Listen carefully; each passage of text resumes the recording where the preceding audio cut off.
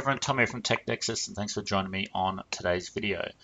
Now, I've been running around the country the last couple of weeks doing a bit of training, doing a bit of project work, and it's come up a couple of times recently about adding custom user profiles inside Advanced Steel.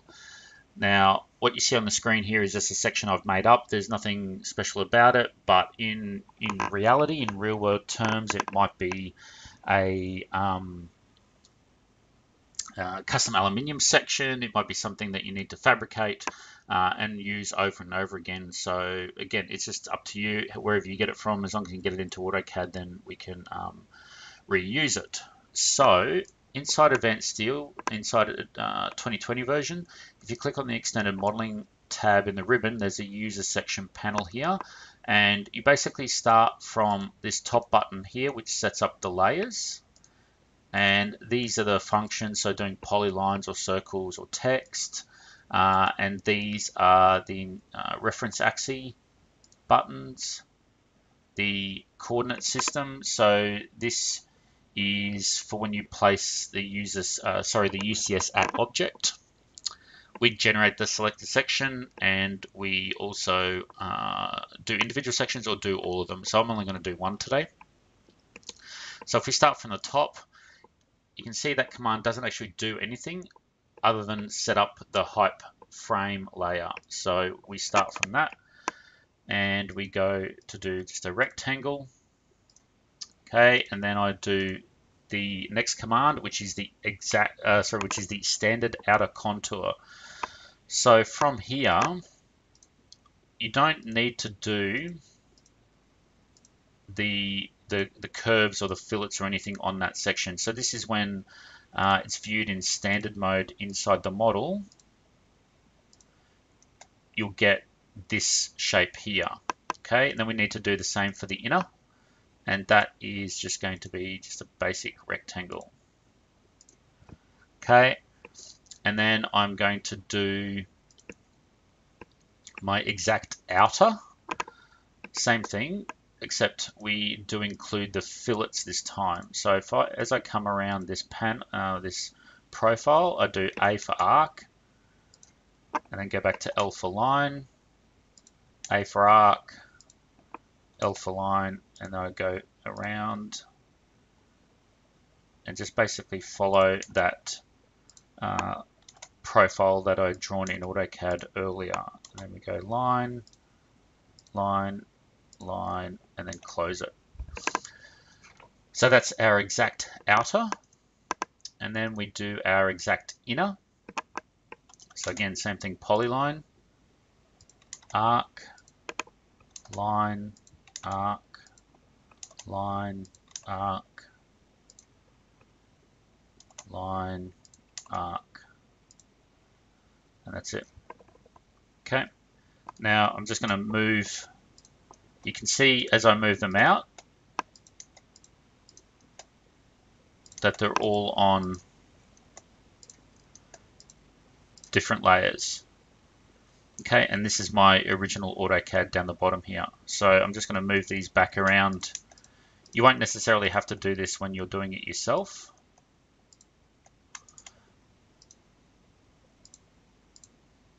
And then we do mid off.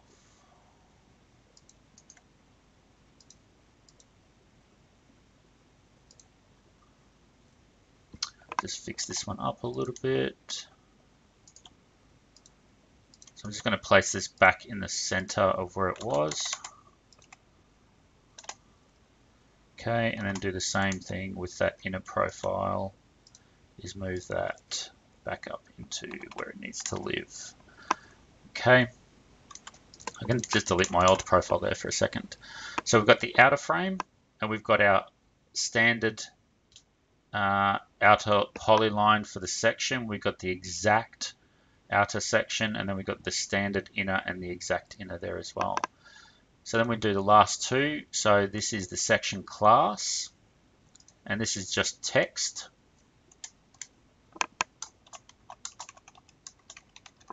Might be a bit hard to see on the screen, but it does say YouTube sample. So this is kind of the main part the heading, I guess, of where it lives inside the database. And then we're going to do the actual name of the profile. And I'll just call it Tom section 1. Okay, so this will be the grouping name and this will be the individual name. So if I had 2 of these, this would stay the same, and then this would change. Okay, and then we add a coordinate system. So I'm going to stick it on the end here. So this is for when, like I said, the object at UCS. And then we also add in our reference axes.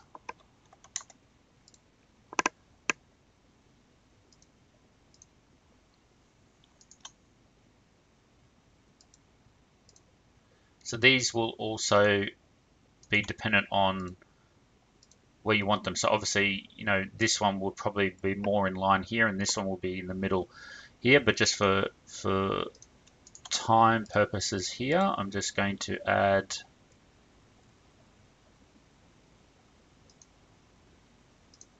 a few of them.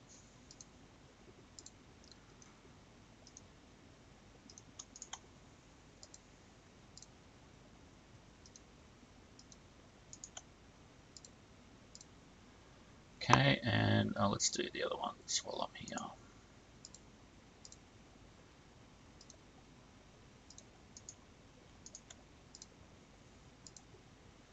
And the middle, between 2 points of here and here.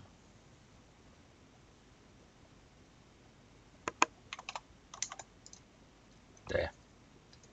It's not technically right, but close enough. So now I can generate the selected section. So I just like to put a window around everything. And then what it'll do, it'll add it to the database. So to show that it works, if I switch to an isometric mode and then we draw a user section. So if I go other sections, okay, there's the default, but we can come in here and go to all and then go other profiles and then go user section. Where did I put it?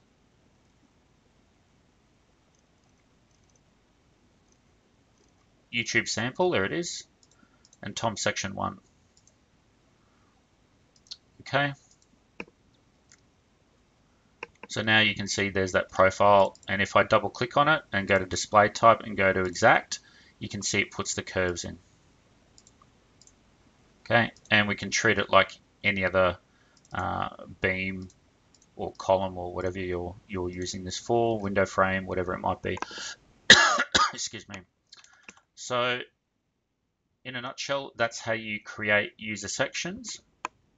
Please let me know in the comments below if you've got any questions about it, if you need me to do any other follow-up videos. But like I do for every video, thank you very much for watching. Thumbs up if you liked the video, thumbs down if you didn't. But please do subscribe to my channel and check with me hopefully on a more semi-regular basis. Now that we're coming to the tail end of the year, I'll get some more videos up in the coming weeks talking about things like Plant 3D, Advanced Steel, Revit, InfraWorks, Civil 3D, even vanilla AutoCAD. So again, thanks a lot for watching, and I'll see you soon for some more videos. See you later.